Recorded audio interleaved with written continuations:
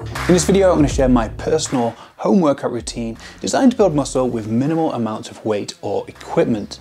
It consists of short but intense 30 to 45 minute workouts just 2 to 3 times per week. Now, because of the pandemic, I've not actually been to a commercial gym in nearly 12 months. So I've been doing what I can from home, doing bodyweight workouts, doing lots of high volume training, which is fine for kind of maintaining your condition or even building fitness, but not great when it comes to building muscle. So I created a new plan for myself using the basic equipment that I have at home, and I've been really pleased with the progress I've made. In fact, I've made more progress in the last 8 weeks than I have in the previous 10 months. So in this video, I'm going to share everything with you, from the key principles and science as to why the program's structured the way that it is, a complete breakdown and demonstration of all the different exercises, and even how to properly track and monitor your progress. This video is split into chapters and there's timestamps in the description below, so you can jump ahead to different parts of the video.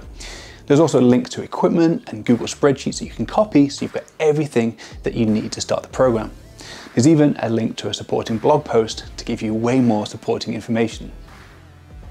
The first thing to talk about is all the equipment you need. You're going to need some space to train, but not a huge amount. I literally commandeer a corner section of my conservatory at home and sometimes even train around kids' toys. You're going to need some dumbbells that have adjustable weights. They don't need to be fancy ones like mine. Any spin lock or clip dumbbells will work fine. Resistance bands make up a big part of the program.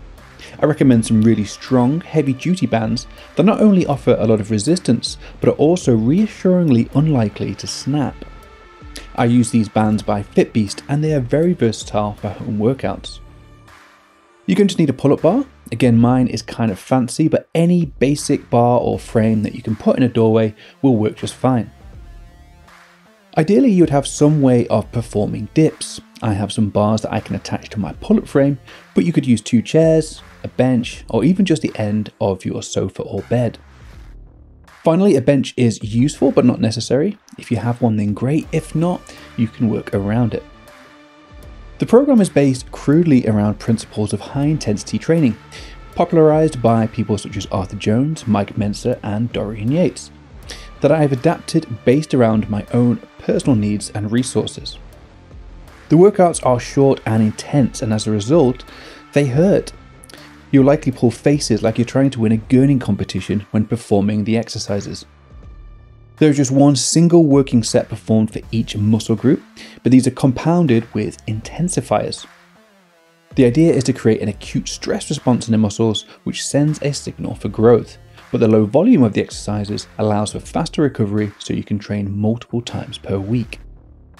As with all muscle building programs, the key principle is progressive overload.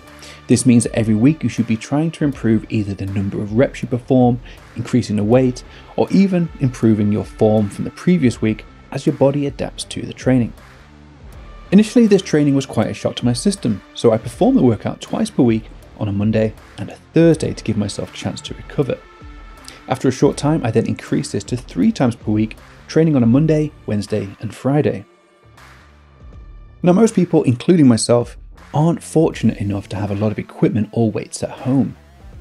As such, we need to raise the difficulty of exercises using intensifiers. The first way to increase the intensity of an exercise is to pre-exhaust the target muscle group. So for example, before doing chest flies, you would first pre-exhaust the muscles with bodyweight push-ups. The next way of increasing the intensity is by manipulating the tempo. For most exercises in this program, I use a 4-1-2-0 tempo. Each number in the tempo represents the number of seconds you take to perform that part of the movement. The first number is the eccentric or lowering phase. The second number represents the bottom position of the movement. The third number represents the concentric or lifting phase. And the fourth number represents the time at the top of the movement. Generally speaking, this tempo is considered to be one of the most effective for hypertrophy, which is the increase of muscle mass. The next intensifier is called a finisher. As soon as the working set is complete, another exercise from the same muscle group is performed. For example, after tricep dips, you would perform a set of tricep pushdowns. Next is negative reps. These are used to extend a set when you have failed at the concentric part of the movement. For example, if you can no longer perform any more pull-ups, you could jump up to the top of the movement and then just perform the negative phase to further extend the set. The final intensifier is to include a static contraction at the end of a set. This is essentially an isometric hold, which is held until the muscle fails. For example, after performing dumbbell curls, you could hold the weights at 90 degrees until you can no longer maintain that position. These are all the exercises I complete in the program. In the description below, there is a link to a Google Sheet, so you can copy this if you want to try the program for yourself. I'll now go through and explain how I perform the exercises for each muscle group. The first exercise I perform is just a standard push-up. The aim initially is to get the muscles warm and get the blood flowing, so I just use a simple 1-0-1-0 tempo. I perform as many reps as I can, stopping about 2 to 3 reps away from failure. In this case, I performed 40 reps. After about 15 seconds, I then perform the first pre-exhaust exercise.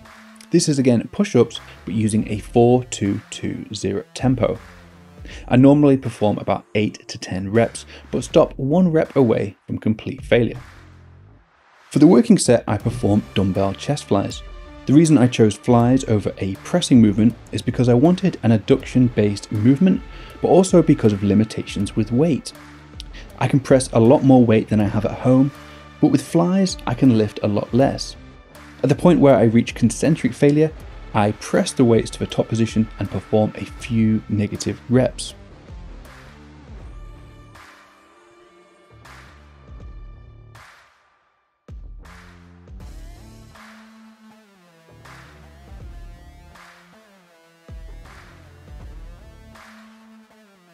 Using a resistance band and the door anchor, I'm able to simulate a cable machine for the straight arm pull down pre-exhaust movement.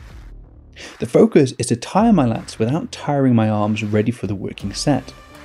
Depending on the resistance of the band, this can be anything from 10 to 20 reps. Using a pull-up bar in my doorway, I include a resistance band to assist with the chin-ups. At a standard 1-0-1-0 tempo, I can maybe perform 8 to 12 good reps unassisted, but at the 4-1-2-2 tempo, I would realistically only get 3 to 4 reps. The resistance band helps with the weakest part of the movement, so I can get between 8 to 12 reps at this tempo. Again, when I can no longer complete the concentric phase of the movement, I jump to the top of the bar and perform a few negative reps.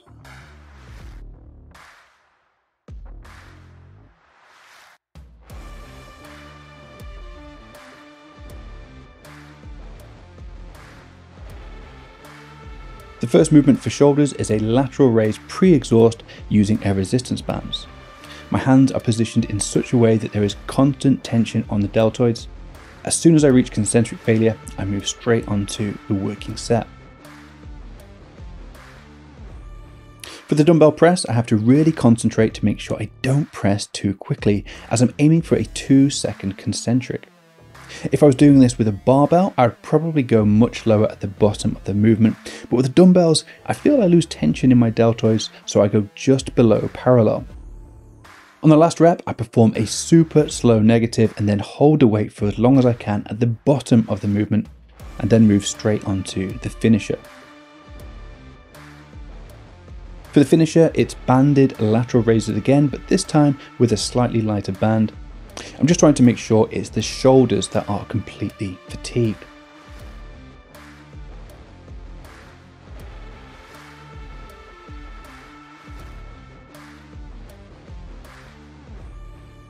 For the second back set, I start with a seated row as a pre-exhaust movement. Using my strongest resistance band, I loop the band around my feet and use a tempo of 4-1-2-2 and really try and squeeze with my back. I normally perform between 8 to 12 reps on this before moving on to the working set. The working set is a bent over dumbbell row. The main focus is to pull with my elbows and not my arms to keep my back engaged throughout the movement.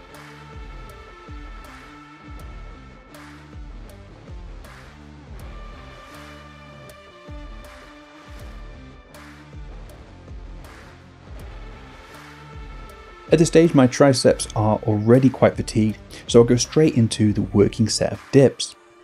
They normally shake quite a lot, but again, I'm aiming for 8 to 12 good reps, matching the tempo as closely as I can.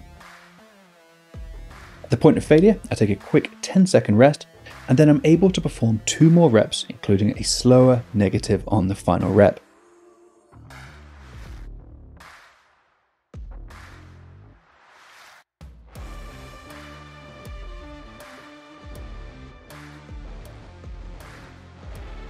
As soon as I finished, I moved straight onto the tricep pushdowns.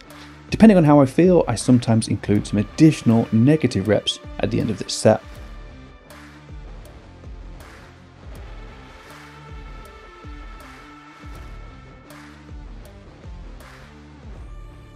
Although my biceps have been worked in some of the pulling movements, I've noticed it's my forearms that seem to fail first during curls. As such, I perform some band hammer curls to help pre-exhaust the biceps before the working set, maintaining constant tension throughout the movement. For the main curls, I normally use an attachment on my bench to perform a preacher curl, but for this example, I'm doing standing bicep curls.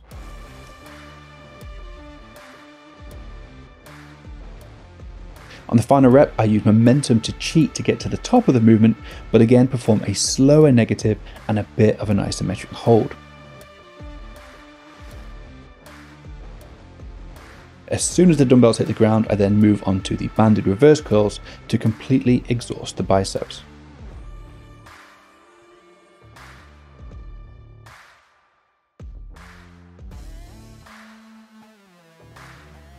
In order to pre-exhaust the legs, I perform a squat complex, normally totaling around 50 reps. The first 20 reps are standard bodyweight squats at a quick tempo. The next 10 reps are 1 1/4 squats. This is where you move approximately a quarter of the way up from the bottom of the movement, but then return to the bottom and then complete the full movement to the top. At this point, I can feel a nice buildup of lactic acid in my legs, and the next 10 reps using a 4-1-2-0 tempo really add to this fire.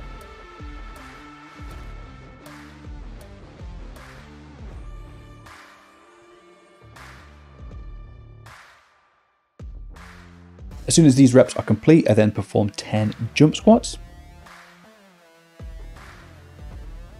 And then finally, I end the complex with an isometric hold. This can be anything from 20 seconds to a minute. For the working set, I find it's best to use single leg movements to make up for the lack of weight combined with the slow tempo. As such, the split squat works great for this. You can do it standing as I am here, or you can place your back leg on a bench. Each week, I alternate which leg starts first, so I'm not favouring one leg over the other. I perform about 20 reps on each side, but normally stop at form failure.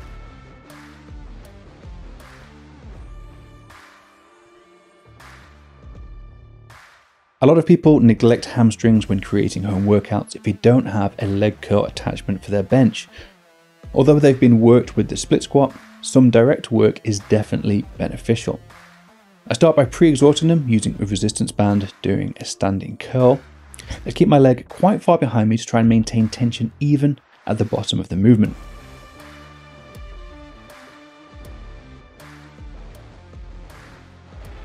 For the main movement, I have been experimenting with single leg stiff leg deadlifts. However, my balance isn't good enough to perform this well enough, so I just perform a standard stiff leg deadlift movement, again aiming for around 20 reps.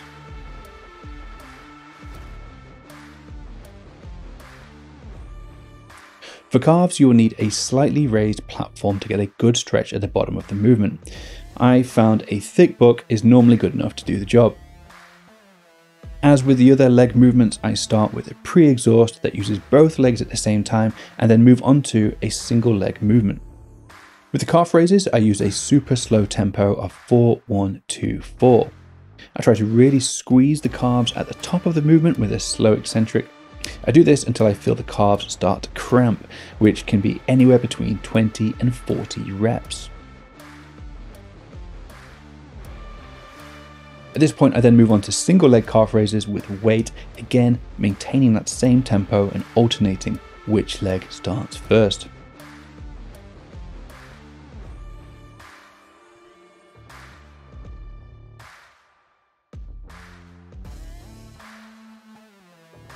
To end the session, I also have a quick high intensity interval training session to finish off my legs. This is optional not just because it's an extra exercise, but also because I have access to an exercise bike with magnetic resistance that many don't. Essentially, I set up an interval program lasting anything from 3 to 7 minutes, depending on how I feel. Each week, I try to increase the time, distance, calories, or watts.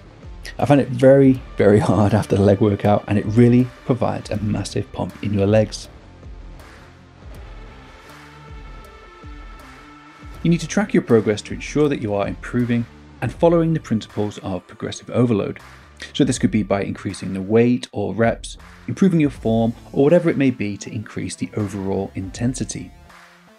When it comes to tracking my workouts, I record everything using Google Sheets. So here you can see my latest training block. Each block consists of 2 weeks of workouts. And the reason for that is simply down to my own personal OCD.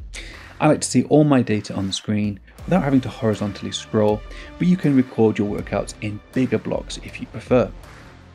At the bottom here, you can see the different worksheets I have, again, all split into 2-week blocks. Now, because there is only one working set for each exercise, tracking the weight and reps in the columns is easy to do. When it comes to recording your data, it doesn't really matter how you do it, so long as you know what it means. For example, I use color references when referring to my use of resistance bands. I put negative reps or rest pause reps in brackets. When I change the tempo of an exercise, I use a /. As long as you standardize how you do it, you can really record it however you wish. This template is available as a link below in the description, so if you want to try the program, you can just copy and paste this document and then fill it in however you wish. So if you do want to try this program, you should now have everything you need to get started. A lot of time has gone into making this, so if you enjoyed this video, please give it a like and let me know in the comments below if you're going to try it.